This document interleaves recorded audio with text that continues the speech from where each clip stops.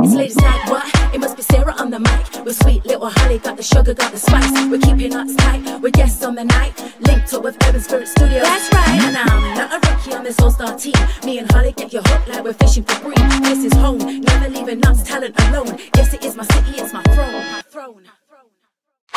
So, Sarah. Yes. I want to talk about work because I've got a lot to say about this, being a female. Yeah. And my experience, especially working in retail, like a corporate job, and how as a female I've seen manager roles, how I feel personally being like a sales assistant, and like the interactions I have with men, and also asserting some sort of power as a female. Yeah. Because I don't know about you, but I find the male bosses I've had, they're like really respected. But for me, I've always been small. And this is an issue for me because imagine me imagine me telling you, Sarah, foul note, you've not acted up right, I'm not happy with you in the office. Would you be scared of me? Well, I don't know it's about being scared, but obviously it's having like a respect, I guess. More so for whoever the authority is above you, sort of thing.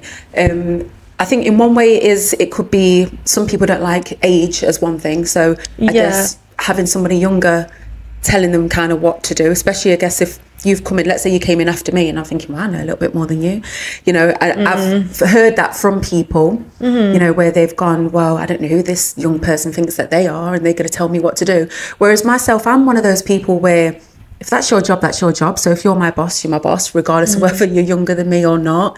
But I do feel sometimes that as women, we're not taken as seriously compared to men. Definitely. In certain respects, because it's sort of like myself personally, I'm one of those people where I speak my mind and it can come across, I guess, bad in some respects. My belly's rumbling.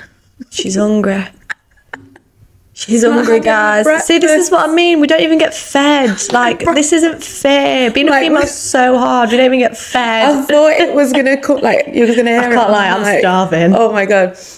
But yeah, myself as a woman, I'm quite an assertive person and I've not always been like that. I would take orders from you because, like you say, you've not always been like that. But no, I've not. If I didn't know you and you told me to do something, I would do it and I would respect you as well, because the way you say things are like, you're very, like, say, assertive.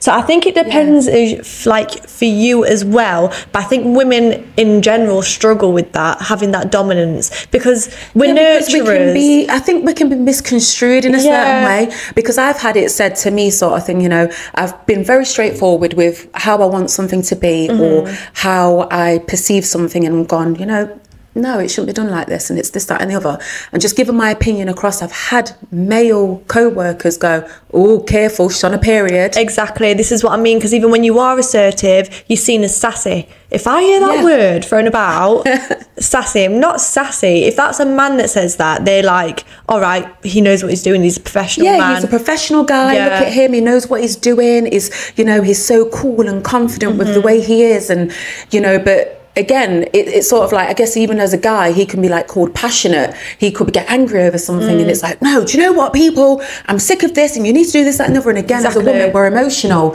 And look at her, she's going to cry.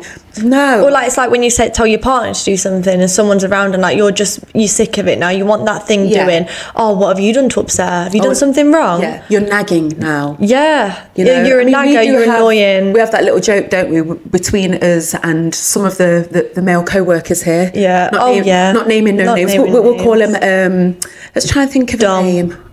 Dom. Yeah, Dominic. Dom. Yeah, we'll say Dominic. Okay. Yeah, Dominic. You know who you are, Dominic. Dominic's just not a nice name, sorry. I know, sorry about that, guys.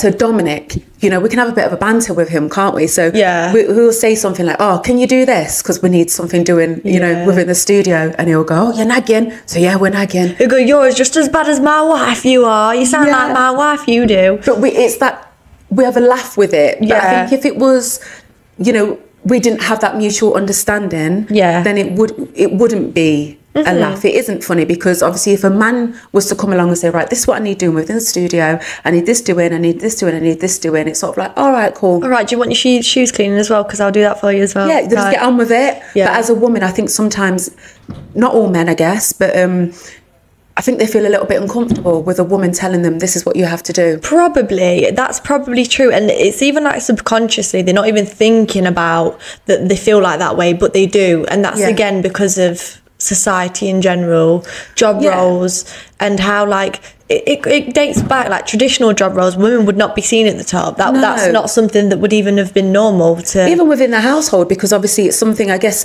that from the household roles that have overlapped within to the professional roles. So I think maybe that's why if a guy has very traditional roles within the household, they might find it hard to be flexible within a working environment. Well, that goes into household job roles as well. We go to work all day and we're expected to cook, clean, do the dishes. Especially, I've not even really had this experience much. You've had this for God knows how many years where you've had to put up with this, and I don't know how you have. But then as well, we're expected to do everything else. They come home from work, they've had a hard day at work, so they want their tea on the table and they don't have to do anything else. But we've been to work too. Yeah, I think with my life, it's a little bit different because my husband, he does pull his weight. He's pretty good with those sort of things.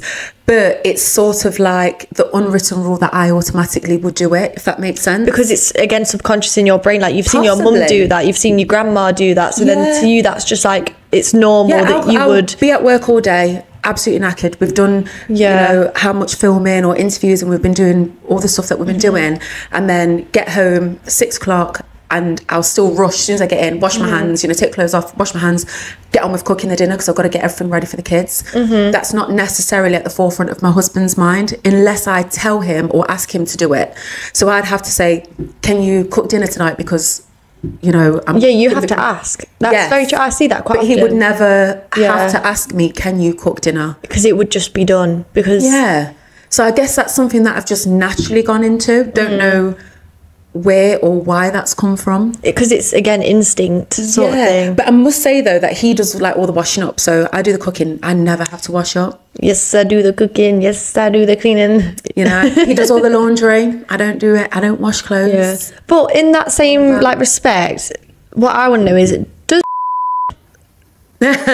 does your man... What should we call it? We'll bleep that out. We'll bleep that out. Does your man, does he come food shopping with you? Or is that not normal? No. See, this is crazy to me because my mum and dad have always done food shopping together. Really? But I didn't know that that's actually not seen as normal.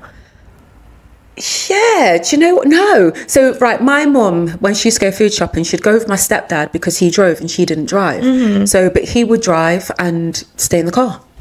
Read his newspaper. Stay in the car. Read the paper or whatever. So she'd do all the food shopping. Like, he'd give her the money for it. She'd do all the food shopping, and then they think because they pay, they'd have to do it. I would possibly, yeah.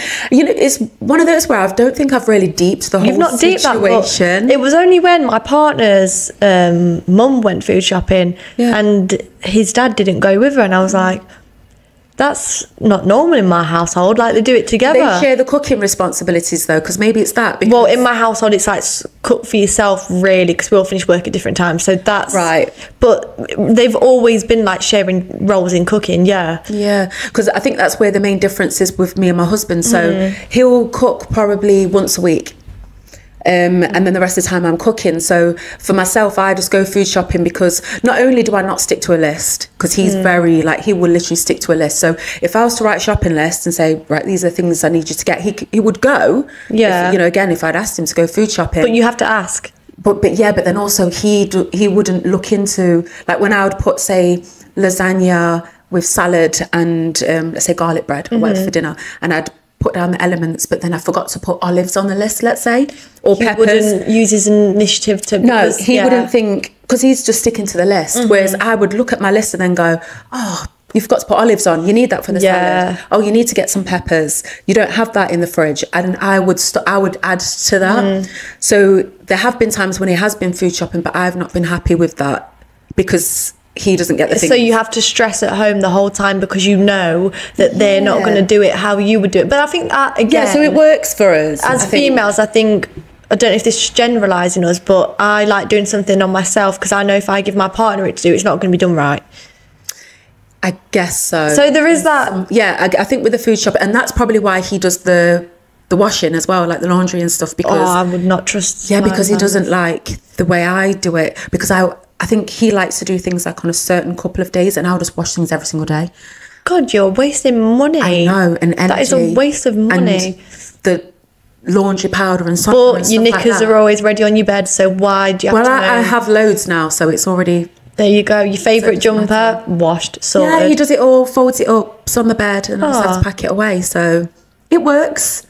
Not traditional. There's pros and cons. There's pros and cons, but I think the tradition will slowly die. But I think it's taken its time. I won't lie, and I'm not gonna lie. I do meet some guys who literally wouldn't even pick up a Hoover. Yeah. Oh, you do. Yeah. 1000%. They think, well, because they pay into the household. You know, it's literally right. I've paid for the money. You know, I mean, I pay the rent or the mortgage. Yeah. And I give you money and this, that, and the other that they don't have to contribute in. It's crazy though, isn't it? Like my partner, I said, can you close the curtains while I was finishing off work? I was like, can you close the curtains? He didn't know how to close the blind. What? He didn't know how to do that because. Even something as simple as that, or I was like, right, can you like put dinner in because I was working? Yeah. And we got back and we already discussed this, and then I was upstairs and I was like getting ready to start work, and he went, are you doing dinner then? I said, no. I said, I've told you to do that. All I've asked you to do is put 2 pizzas in the oven. Ooh. And this man could not even do that. He could not even do it. He was sat on his phone and like instead of checking the pizza, because I think in their heads they're used to someone else doing it for them. So instead of checking it, he was on his phone, and then the pizza was black. Because I was sat there on the sofa, and I was like, God, this is going to be overcooked. This, but I ain't saying anything because this is a job I've got for you. Like you can. But he's thinking because you're there, you're gonna take over and you're gonna just do it anyway. Yeah. And I was thinking, no, I'm not doing it. I am sitting on my arse and I'm not going to say a thing. You're on your phone, but surely you should know that this pizza has been in this oven for a while now. And then he's like, my pizza. So is it that you think that's a subconscious thing with him as well? Because it's sort of like you would normally do it anyway. Yeah, sort of. And it's not like he doesn't cook, he does, but I know I do it better. Yeah. And I do cook better. I can't lie.